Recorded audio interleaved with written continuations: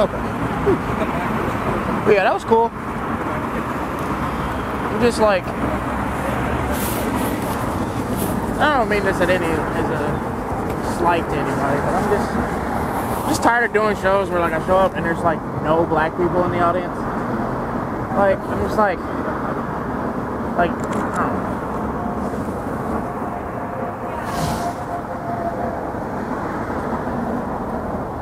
You got to do shows everywhere to make sure the jokes are funny everywhere, but it just gets annoying. It's like there's no black people here at all. And I don't know. If I was a different race, I would think it's weird if like no one that's not my no one that's like a different race than me is not coming to my shit. That would be weird. Like if only black people came to my shows, I would still think that would be kind of like, huh, why does no one else like this, you know? But I don't think white people ever think of that, though. I definitely see it. Ain't none of this show making it in the edit. Go. Hey. Bitch, we don't go. Go, go, go, go, let's go, go, go, go, crazy, go, go, go, go, go, let's go, go, go, go. Better make some room. Bitch, we coming through. Bitch, we coming through. This ain't nothing new. Can I have 5 minutes of your time?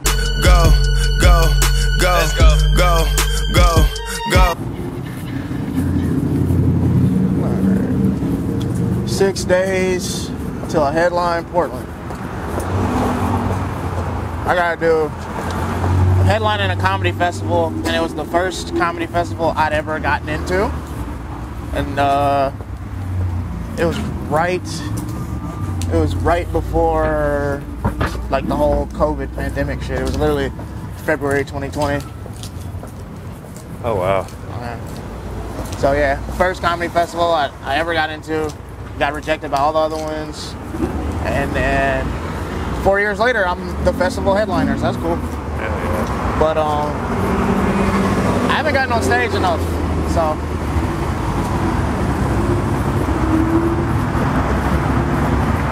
this will be nice to just get my feet wet. But there's nowhere I can just like go do an hour in LA, so it's just like whenever I go do an hour in these other cities, you know. Probably the right move. Yeah. I mean, that's the only way I can go do an hour is go do it in another city. I mean, I'll do an hour out here in LA for the Netflix festival in May. That gets announced on Valentine's Day. But yeah, it's hard to practice to be a headliner when the scene is set up the way it is. But yeah, we gotta fight for every minute of stage time. Right. But excuses don't matter. They just make you feel good in the moment or whatever the fuck. I'm gonna do an hour next Thursday and it's gonna be great. Hell yeah. Oh man, this economy's bad. Did y'all know that? Dude, like I wrote for TV and I'm here. Like this. Dog, I haven't had a job in like 2 years. This shit's great. I wrote on that show, Dave. I don't know if you ever watched it. Yeah, whatever. Residual checks is bullshit. It's just funny to me. I want to figure out a joke about it, but the premise is there. I just don't know what the joke in it is yet. One of these days I'll figure it out. But I've always thought that was interesting. It's just like, church is the most segregated thing in the world. And then LA comedy is probably second. Yeah, the more I think about it though, you're right. Like the more I just see like a white lineup. Oh yeah. Versus like a well spread lineup. And you know, there's some people doing it right, you know. I'm not gonna generalize the whole comedy scene. It's not all one thing, but it's very prevalent because when people come out here, that's the first like when comedians from other cities come out here and they're not white, they're just like, dude, what the fuck? Like, this is crazy. Yeah. If everybody brings that up when they come out here, they all can't be crazy, right? Somebody's not wrong. What I see a lot of in Phoenix is they'll be like, we have one person of color and one woman, and that's our diverse lineup. Everybody come on out. The thing, I'll give Phoenix a little grace with y'all just don't, they don't have as many comedians as out here. Right. It's 1,000 comedians in LA.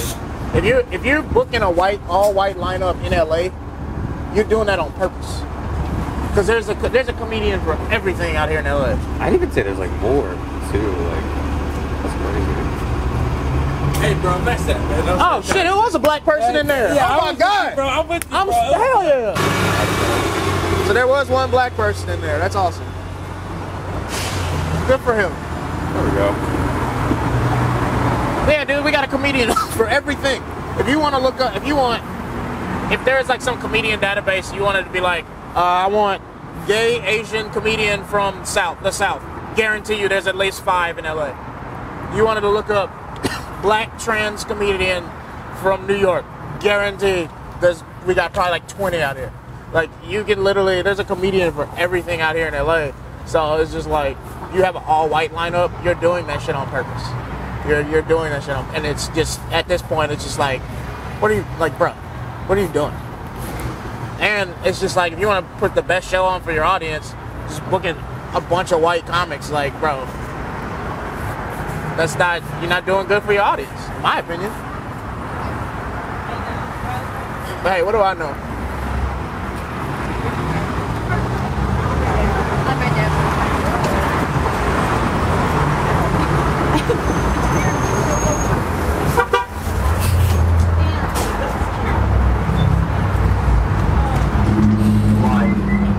Downtown LA, Broadway. Yo! This is why we had the camera rolling at all times. Yeah, we're just doing a little documentary type shit. Talk to the camera. What you been up to? Tell what you been doing. Too much, man. Not enough though. Not as much as this guy. No, but I actually came to see you to talk about a project.